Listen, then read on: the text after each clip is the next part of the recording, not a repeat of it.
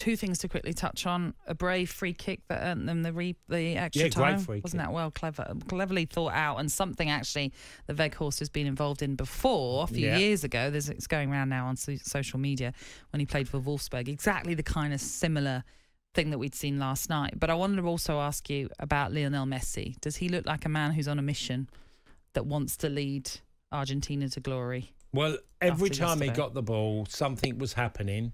And I think, obviously, everyone's talked about the pass that enabled them to get the lead.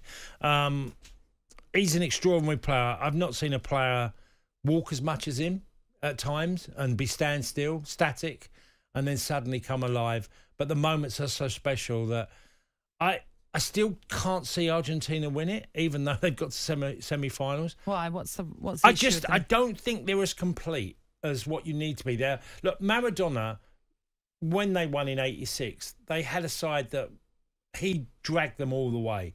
And his movement for goals that he got in that tournament. You don't think Messi can drag them? If you can give him the ball, but it was quite clear Spain made sure he didn't get too much of it, because when he did get it, he looked like he could be devastating. I think someone will just stand as close as they can and try and force Argentina to go everywhere else, but not through him. I think there'll be a team that do that, and that will stop them. And I felt that in the Netherlands. Oh, sorry, yeah. The Netherlands tried to do that. Yeah.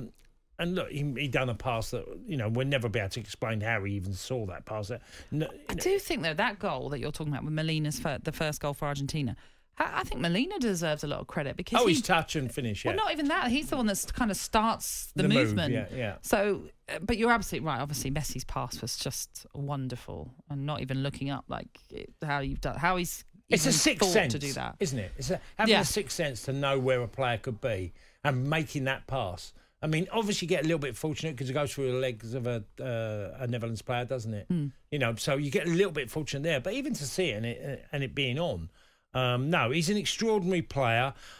If Lionel Messi was 10 years younger, I would say he could absolutely win it on his own. But I don't know if moments are going to be enough for them to lift the trophy. Just kind of final word on the Netherlands. They bow out then. Is this the end for Louis van Gaal, do you think? Yeah, Seems I to be think the trend, so, yeah. isn't it? The managers are now leaving their positions if they've been eliminated. Well, it's quite often the case. Tournaments, and when they finish, a high percentage of managers are gone afterwards for whatever reason, personal choice, or they're told to be relieved of their duties. But there will be. This tournament, they'll probably lose. Out of all the teams that played, 3/4 of the managers will go.